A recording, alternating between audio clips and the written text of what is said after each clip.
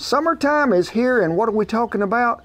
Outdoor cooking. We're going to go back through some of our favorite all-time grilling recipes. First up in the top 5, it is hot dogs.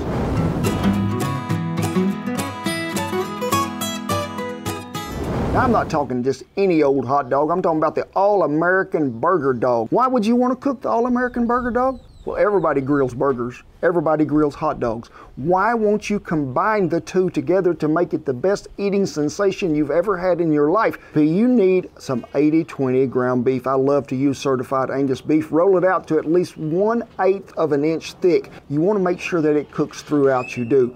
Do this by placing it in a baggie. Do not use the dreaded saran wrap. You need to have you some of this stuff that I really hate to use, especially when it's out in the wind, because y'all know what's happened. Y'all have seen it before, and it just happens. I don't know why it happens, but every time you get it out, the wind gets up to at least 65. So we're gonna tear us off a great big piece. I hope y'all can hear, folks, because this is not as funny as it appears to be for me. There we go. There's another one bit of bullet it has. Do you want me to help? One husband controller, rolling pin. So you need to grill that hot dog first, because we want to lock in all that flavor that you're going to get from that grill, and then bring it over there and lay that roasted chili right down on that big old 1/2 pound of beef. Roll it all up. Now, if I was going to do this over again, I would have went ahead and put me a whole bunch of pepper jack cheese in there. Make it all on the inside, not just on the outside. Get it over there on the fire. Folks, it don't take but about 3 to 5 minutes to cook this deal. You could even substitute, if you want a hot link in there, there is all ways to change this recipe up. We are gonna, look at there. Ooh la la, that's what I am after. And I am finna have me a bite. No, I'm not as hot. So in the same category as the All-American Burger Dog, I think we should throw in the what? The classic, the chili cheese dog.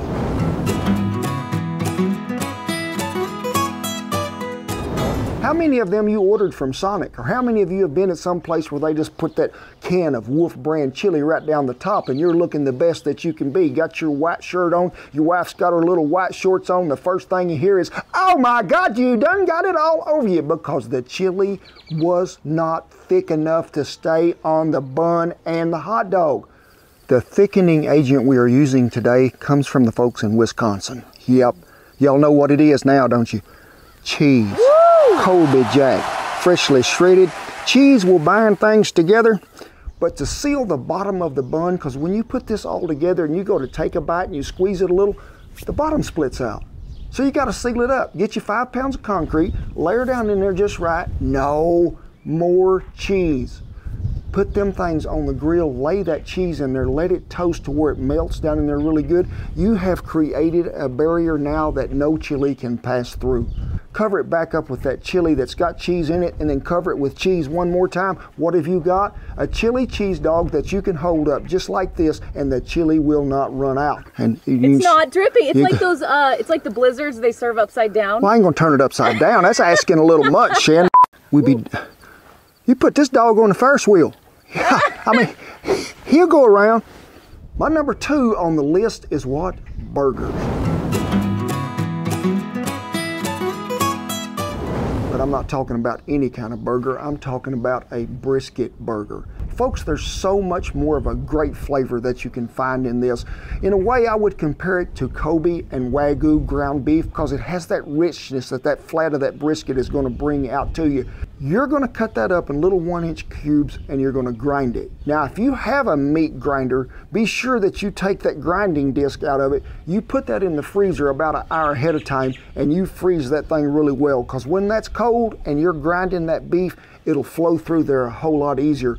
We need to go ahead and form these into a patty, folks, and then let them chill again while we get the fire ready and do some other things to where they stay together better. Now, if you're going to do this, grind them fresh like that, and then you're going to think, I'm going to do them right now.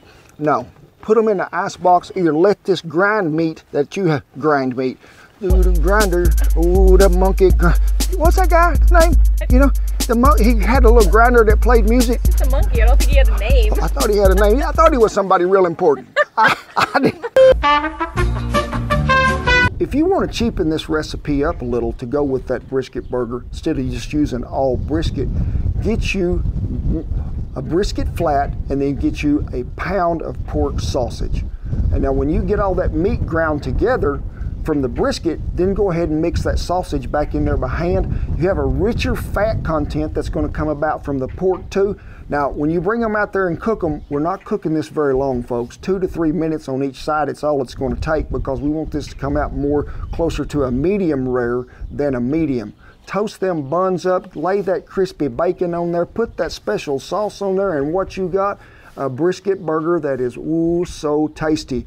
So if you want to up your burger game and make it more tasteful, the brisket burger is your #1 choice. Mage is saying, I'm right here and I'm waiting, because that is a plenty big burger. Dad can't hold all that. He's going to stumble and fall, and I'm going to get it. Come on, there you go. Big, you always know what's happening, my friend. You one of the best there is. The little Mage. And Duker, you get the biggest bite of all, because you're the sweetest. Next up, and where are all my Okies at? Hey, this is what we're talking about, the Oklahoma fried onion burger. Oklahoma, where the wind comes sweeping down the plains. Folks, you gotta have the right kind of onion. That's a yellow onion or a white onion. I prefer a Vidalia onion, but so many people, when they make them, they just cut them onions really thin and then they go to making it. No, you gotta make them perspire. You gotta make them sweat. Get out there and give them some exercise. You just take one of them mandolins. Be careful with them little slicers. They'll get all your fingers cut off if you ain't careful. Put them in a colander, get you some good salt, sprinkle all over the top of them, put them in something that they can drain, and they're gonna sweat. I mean, more than Richard Simmons did. But I mean, them onions is gonna be dripping that moisture out of them, and that's what it's talking about. I just need you to make them about the size of a small baseball, wouldn't you say? I would say that was... No, I would call that a really large golf ball. Okay, well in Pee-wees, when I was coaching Pee-wee ball, this is pretty close to about the same kind of ball. Yeah, not bad. Put them burgers in there, and then you get something to mash it. Not your boot heel, not something, I mean a spatula or a skillet, but a lot of times when you mash that, folks, and then you pick it up, the meat's gone. Look under the skillet or the deal. It's better if you'll put a piece of wax paper down there. You've heard me say it many times, don't mash your burger. That's when we're just grilling burgers on the grill, because we're mashing all that juice out of them. When we got this onion burger, we got to flatten that to where we can get all that flavor from that meat to ease up through them onions, and then when you turn it over, oh my gosh, you get that flavor again. But when you get them turned over, and make sure that you have a spatula that is big enough to get under there, and then folks, get that bun, lay it right there, the heel of that bun on that burger there on top. Let that good onion steam and juice come up through that bun to penetrate that thing, and then get ready to put the cheese on them, get ready to serve it, because oh my gosh, we're talking about a tradition in Oklahoma that should be known nationwide. Yeah, Oklahoma's known for a lot of things, but down here in our part of the state, it's known for, hey, it might be a dab breezy, but Oklahoma, where the burgers come blowing down the plains. They would today, wouldn't they, Shan? Be sure and give us a thumbs up, a like on this video. It helps our channel grow, it does, and we'd appreciate it so much. But hey, this Memorial weekend, what are y'all throwing on the grill? Is it one of these recipes? Something different? Let me know, because I want to see what everybody else is throwing on that grill to get some of that smoke and that fire on. Running around the corner at #3, what is it? One of my most favorite delicate dishes ever, that I mean you set on the table at any time of year, smoked bologna. When I was a small child, we did eat a lot of bologna at my house. And my daddy always called it red rind steak. Big says, I smell something good. Got some tail wagging going on there, Big.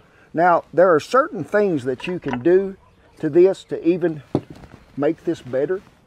And we have a lot of stuff that is missing, as always, when we film. It's gotta be all beef bologna. Don't be buying that stuff that says made with chicken, pork, turkey, tennis shoes, anything else like that. And I am gonna just take my knife and run in there about that deep. And then I'm gonna come right over here and I'm gonna cut me a V cross section out of this bologna where it looks about like that. All the jalapenos and the honey that just drizzle down through that, because you're going to split it and make a trough to hold in all that goodness. My favorite piece of it is the one that's right on the end. Slice that off because you got some of that char that's right there on it. But don't quit at the smoked bologna. No, I'm talking about we take that bologna to another level on a smoked fried bologna sandwich.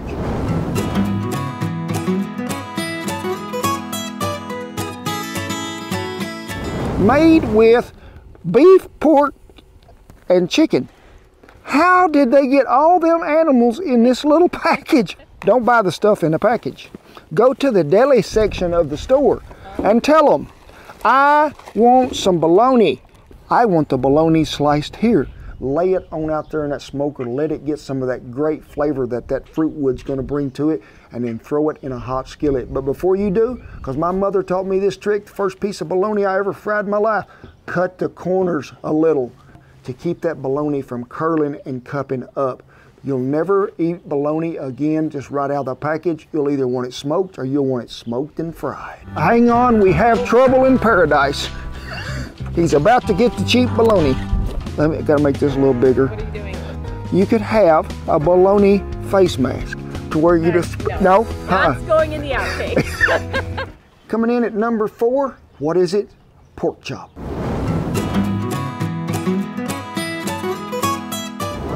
Well, the star of the show is here, and I just want to pick this. Did you mean the beak? Well, pretty close. Now I want to pick this up so y'all can see how thick that rascal is. A 16-ounce bone-in center-cut pork chop. Now, a lot of people cook them, they do, but they end up dry. And you're thinking to yourself, I don't want to cook these no more, because why spend this, which really isn't much. It's very inexpensive to cook a bunch of pork chops, and they dry out. So folks, what we talking about? A dry brine. Really infusing flavor in them with the brine, but also making them more tender. Takes you 24 hours. So if you're going to do this, make sure you got 24 hours ahead of time. You season that really well with salt and some seasoning, place it on a wire rack, put it in the ice box, 12 hours, flip it over. Then you're ready to go. Let it come to room temperature the next day before you bring it out here to the grill. And folks, what it is really reverse osmosis. That salt and everything is pulling the moisture out, and as it sits up there on top, then it gets to incorporate and rain back through that pork chop with liquid flavor, it does. Meat hits a fire and the muscles begin to tense and they pull, things will try to curl up a little bit at a time. So just take your knife and just slice right through that fat if it's got very much on there, and that way we ain't gonna have no curling up. I don't think that one's got enough to make no difference. We'll give this one a little pinch right here. So no matter what kind of pork you're putting on the grill, if it is of the pig nature, I like to pair it with a good fruit wood. I love to use cherry, I love to use apple, but I'm going to mix that usually with a little oak or a little mesquite.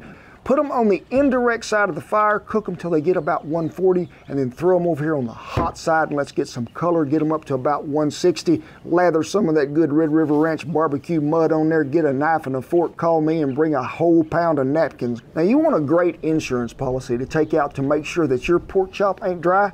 This dry brine method will work oh so well.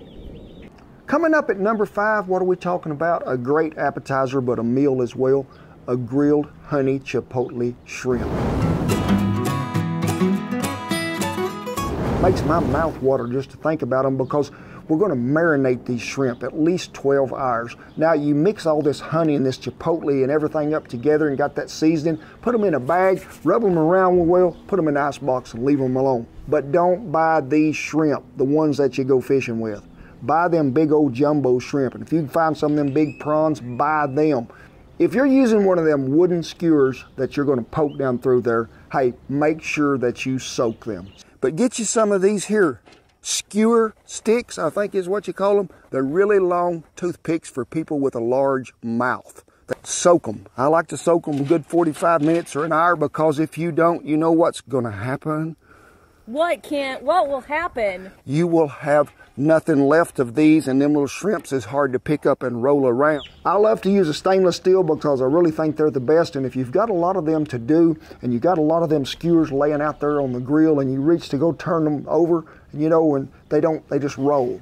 Take you 2 of them and pin them shrimp all the way through. But when you're running that skewer through there, don't push him to where you're wrinkling that shrimp up to where he's like that. Keep him stretched out. Biggest thing that really people have problem with shrimp, and it is what? Overcooking. I've warmed up a little, but I'm gonna lay them right over here and let them warm just a little more before we kick them down there on that end. So we're just letting her slow down just a little before we go back over here on the hot side. You just want them to have, I think the fancy word is an opaque coloring. What does that mean? Sort of maybe a translucent pink. Get them off the grill before they get too pink, because it don't take long to cook some shrimp. Got a little spice, a little heat, and a little sweet. Oh my goodness. We're gonna put all the seafood restaurants out of business if only my water hole was full of shrimp. So we hope you have the greatest grilling time of all and kick it off on this Memorial Day weekend, but let's not forget really what Memorial Day weekend is all about. While you're out there tending the fires and the flames to manage that stuff that you got on that grill, let's remember those, you know, the ones we always think, every video, the servicemen, the servicewomen, all the veterans. But folks, let's also remember those who paid the ultimate price, the sacrifice, that we might have the freedoms to do what we do today, to stand in a backyard and gather family around a fire and share stories and food. Well, we thank you so much for watching our videos, but I'd like to leave you with this. We all make a difference in our actions, whether it be just a handshake to a stranger, maybe you open the door at a restaurant for someone you didn't even know, or maybe you just wave to some fella that's walking down the street. So, as Mr. Rogers said, be the best neighbor that you can be, and always give everybody a hand up. I can't clap loud, I have a sore on my hand. Oh! Look, right here. Where is it? Let me zoom in. Right Let me there, zoom in to see it because it's so small. I nearly had to go to critical care.